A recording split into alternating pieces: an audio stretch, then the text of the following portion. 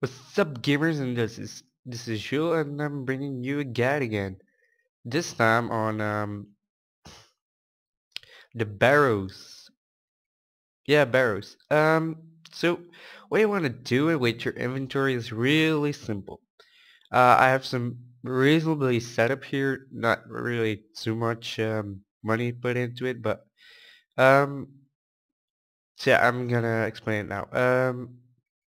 What you want to do is bring yourself a dragon's medallion because it's the quickest and easiest way to get to yeah, to the barrows. Another way to get to the barrows, I think if you let me just check that. So if you get uh yeah, if you get 500 total level with all your temple trekking guys here, I'll make a guide on temple trekking, but not now.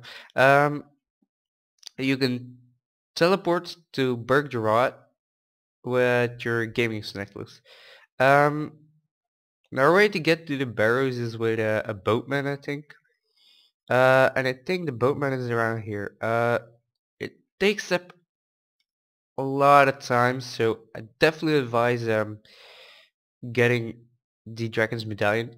But even though it has a quest requirement, it isn't actually required to do that quest to get there. Um, he doesn't look afflicted. So yeah, it's been a really long time since I've gone with the boat. So, but get the Dragon's Medallion. It isn't really that hard to get. You just have to do all the quests are Myrique until you get the medallion, and it's like in the beginning of the quest. Start, don't have to have any levels at all to start that quest. Just do all the other quests. Start the quest, and in the beginning of the quest, you're gonna get Dragon's Medallion. I think it's gonna be called Mysterious Medallion or something. And yeah, so you're gonna get that medallion, and gonna get the barrows teleport that I know, but I don't think you're gonna get Dartmoor or Meredith in the beginning. Meredith maybe, but else you're gonna get Bergerac for banking and barrows for obviously doing the barrows. Um, so what you want to do is, it doesn't really matter which mount you choose first, but keep the middle one, that's RM, for last, because he's gonna decrease your stats. Varric is really easy, so what you want to do is equip your mage gear. No, split bark isn't the best gear, I know. There are way better gears out there, but I just like split bark. And what you want to get to get some easy money is the polypore staff. It's really easy to get. Uh, well, not that easy to get, but you can just buy it on a GE, recharge it. If you want to recharge it, you're gonna need, I think, yeah, 80 farming, or you could request assistance to someone, and then he can recharge it for you. Well, you can recharge it by using his levels. So yeah, so you click on the search chest, and you do the barrows. Why I don't use prayers here? Vurak actually hits through prayers, but if he hits through prayers, he doesn't actually hit you with melee, he just hits you with something totally else. Vurak can hurt you for some damage, but won't be that much, so just keep a note on your health, and if you think it's necessary, like now, just heal up a bit. Vurak is gonna hurt you, but he isn't really a tough fight. He goes really fast down with Polyplar Staff. Polypore Staff, you have to set it on accurate. Long range could be good, but I like to set it on okay, now, this brother comes from a quest actually. So, Ritual of the Madrat. Only if you did a Ritual of Madrat, you have to fight him. You want a bit of a mistake for me. You have to, if you have to put on the deflect melee, and when he prays against Magic, be sure to get your spec weapon out. Claws are way better than a dragon dagger. Um, yeah, I use poison plus plus, so failed on that one. Um, so yeah, right as he switches, you have to switch to another better weapon, like a whip. Yeah, not hitting too much. Um, so yeah, this fight could be annoying, but when he goes to deflect, goes to protect melee, you want to go and take him out with magic. Yeah, you could um, change your gear while you're battling, but I don't know. I just don't do that. Uh, oh yeah, and you want to turn your quick curses on melee, deflect melee, because you're gonna need that the most. So deflect melee. This battle is really easy. Just make sure your deflect melee or protect melee, whatever you're using, doesn't fall out. Do you need deflect melee to do the barrows or protect melee to do the barrows? I definitely advise it because otherwise you're gonna need a lot of food, and you don't want to need a lot of food. Okay, so you want to go out the barrows thingy, and why am I doing? Why am I busy doing all the barrel brothers? Because Jagex Jagex said that the chance to get an item is highest when you do all the barrows brothers.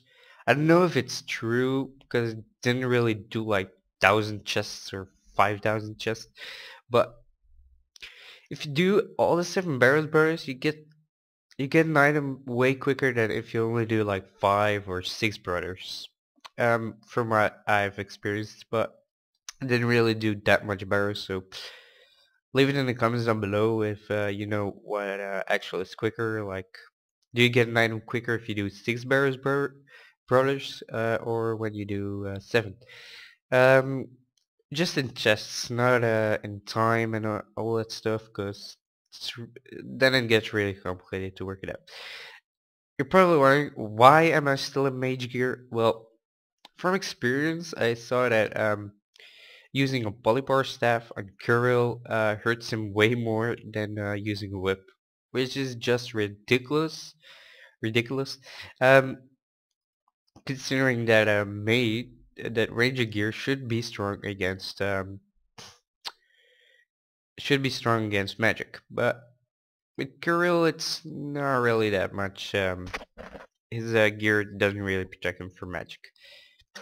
So you want to use a polybar staff on almost every enemy except Arim, because the only way you're gonna beat Arim with a polybar staff is if you have like 90 magic or something.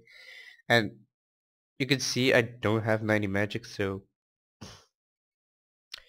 okay, now we're gonna go to Arim. This one might be a challenge, but he really isn't. So you saw that I didn't get any interface like popping up and saying, "Hey, do you want to go in the hidden tunnel?"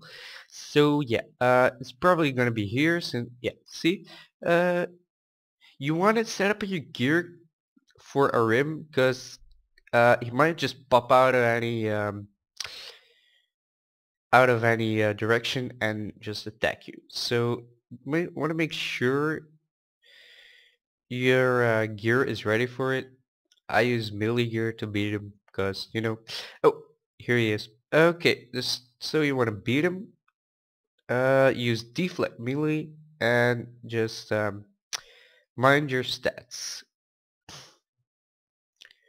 I prefer to use some super pots to beat him real quick. And use the DDS. Do you call it DDS or DD? I don't know. Dragon Dagger special, so you can beat him even quicker than just beating him up with a whip. You want to go and look where the middle of the thing is, because in the very middle, I think it's the very middle, you're gonna, oh yeah, here is the chest, and you wanna There's a quick guide on the RuneScape wiki if you want to know how, what to do with which puzzle. So be sure to look that up if you want to do barrows. And so yeah, and now you can open the chest. Make sure you're wearing a ring of wealth and loot it. They actually go over what gear you're gonna be needing for if you want to use melee or stuff, because it doesn't really matter that much. Because the only one you have to do is yeah, you can just go back and do a trip. The only gear you're actually gonna need for barrows the only barrows barrier you're gonna need melee gear for is RM. Yeah. So yeah, you can just go back in, rush through it, and yeah, that's pretty much barrows. Some gear, but I just want to point out that this isn't an average thing. It's really worse than average. Um, why am I showing you? So why am I actually showing you this method?